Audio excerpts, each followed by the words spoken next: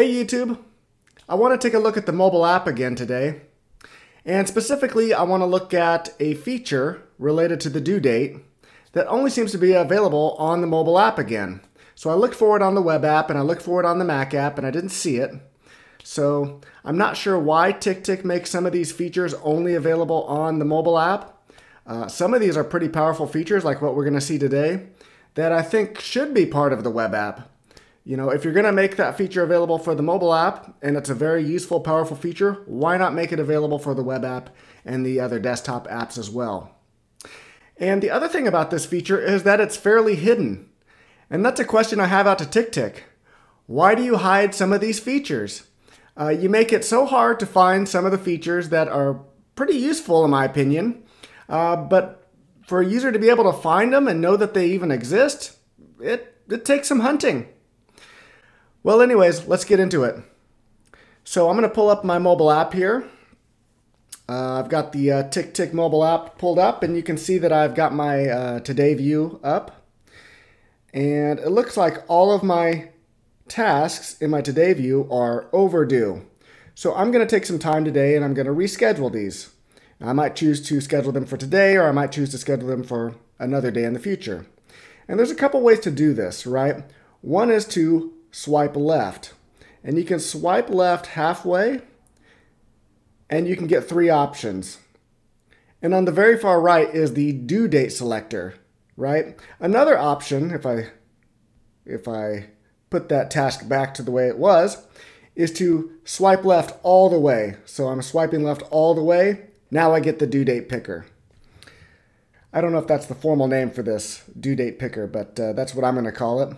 And just for completeness, let me show the other option, and that is to long press on the task, and then down at the very bottom, there's select all on the left, and then the next icon is the date picker. It gives us the options. Do we want to kind of reschedule this task for today, or we can pick tomorrow, or we can pick next Monday. Another option is to just go ahead and pick a date. You know, maybe we want it to be next Sunday or something like that. And then we can also clear the date. So these are pretty good options for the most part. But I want to point out one thing. Look down below that bottom line. In very small print, it says, long press to customize settings. It doesn't tell you where exactly to long press either. So if I long press on the words long press, nothing happens. If I long press in the middle where there's no icon, nothing happens. So you have to long press on one of the icons that's available. So I'm going to go ahead and long press on tomorrow. Aha, customize quick dates. So here we can customize what the quick dates will be. So you can see right now I have tomorrow selected at the top middle spot. But if I want that to be this Saturday, I can select this Saturday and it changes. Another thing I can do is I can add more icons, right? So you can see that there's 2 rows of 3, but there's also an empty third row. So let me just come down here to the first spot in the third row, and let's add a new icon here. So one option I could do is I could pick a date, right? I could say it's due today, tomorrow. Let's go ahead and select tomorrow. And now you can see that there's an icon for tomorrow in that first spot in the third row. But take a look down at the bottom. There's other options besides just picking a date. We can have options to pick a specific time, to repeat, to postpone. So if I want to pick a specific time to schedule this task, I can click on the time option. And you can see it gives me some options. Today sometime. I can pick a smart time. I'm honestly not even sure what that means. I'll have to look into that a little more. There's today morning, today afternoon, today evening. Let's say I want to pick tomorrow morning. Now, another thing is tomorrow morning, it says 9 a.m. But for me, my morning starts a little earlier than that. My morning starts at 7 a.m. Well, again, look down at the very bottom. There's another kind of hidden option in small print, customize common time. I'm clicking that.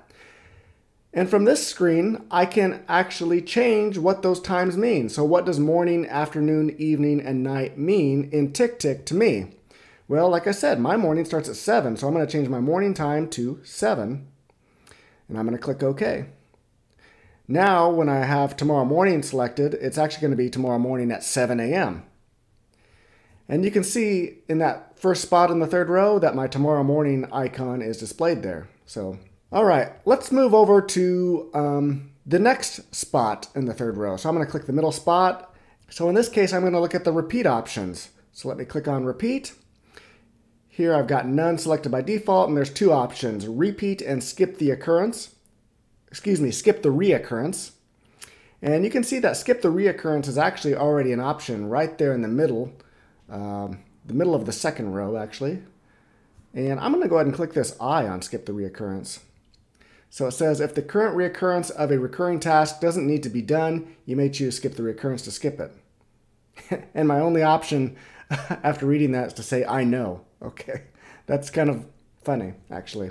So I'm going to go ahead and pick repeat on that one.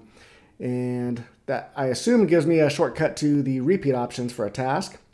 Let me click onto the third icon for the third row, and let me click over to the postpone options. So this gives me options to postpone by 10 minutes, 30 minutes, 1 hour. If a task becomes due, I can use postpone it by 1 hour as kind of a quick date. All right, so let me back out of this screen. And since I was on the due date picker already, it kind of repopulates with my new options here. So you can see across the top, I got today, and I also have this Saturday, which is something I changed. And down on that bottom row, I have tomorrow morning, repeat, and postpone 1 hour. And I was just going to click this repeat icon just to make sure that I know what that's doing. So I'm going to go ahead and click repeat. And so it looks like it gives me options to make this task repeatable. I might just click daily for now. And so now my prepare the documents task is actually set to repeat daily. So I'm just clicking into the task to make sure that that's what it's doing. Okay, so that looks good. Okay, so one other thing, you might have caught it, or maybe not, since TickTick seems to hide a lot of these features. I'm going to go back in to customize my quick dates here. So I'm going to long press on an icon again to bring that up. Do you notice any other options here? Because in true TickTick fashion, they hid it a little bit, but up at the top again, at least this time it's in orange, but it's in small print again, it says switch to advanced mode. All right, so we must be in the simplified mode. Let's switch to advanced mode. So if I look back up at the top, it says switch to normal mode. So we were in normal mode, now we're in the advanced mode. And this one's a little bit different, right? So this one's actually going to give you the options across the top to pick a date, like today, tomorrow, repeat, or pick a date. And then you can also pick a time with it. So you can pick tomorrow 9 a.m., tomorrow 1 p.m. And actually, let me just go back to the task list now that we have enabled this advanced mode so that you can kind of see what it looks like. So I'm going to click back. Now it brings up, this is my due date picker, right? So I'm going to say, let me reschedule this task to tomorrow at 1 p.m.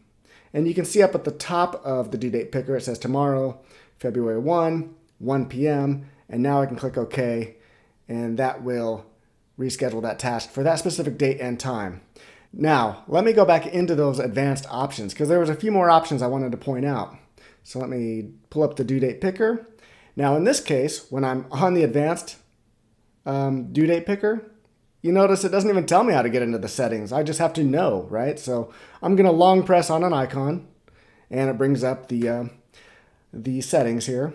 Now you can't change the top row where you're picking a date, but you can change these times. So instead of +3 hours, let's say I want to do that as +3 days, right? So that would be kind of interesting. I want to schedule this for tomorrow +3 more days. Well, it's possible within these settings, so I'm just pointing that out here. You can also say minus time, right? So if you want to minus 2 minutes. If you want to say, let me do this today, but 2 minutes ago, I'm not sure why you would use that.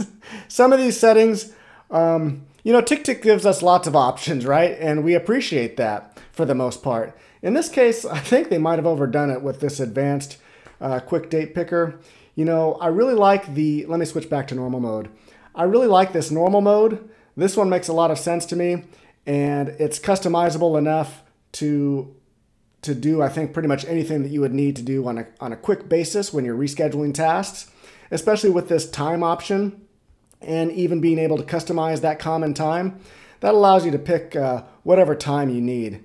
Once you get into that advanced mode and you're doing +3 days and minus 2 minutes, I'm not sure that you would ever use that, to be honest. But again, this whole option is very hard to find. If I go back here, just by looking at this screen, you have to really look at the screen in order to be able to see that there's options to customize these settings. The font is so small and it's gray on a dark gray background. And again, these options are only available on mobile for some reason. I'd like to see some of this stuff be implemented on the desktop apps, because I think this quick date picker is a great option, and being able to customize it makes it even better. So why not have this available on the desktop? So let me know in the comments what you think about this feature. Had you noticed these options before? Do you use the quick date picker on the mobile app? Let me know. Well, that's all for this video. Thanks for watching. Have a good one.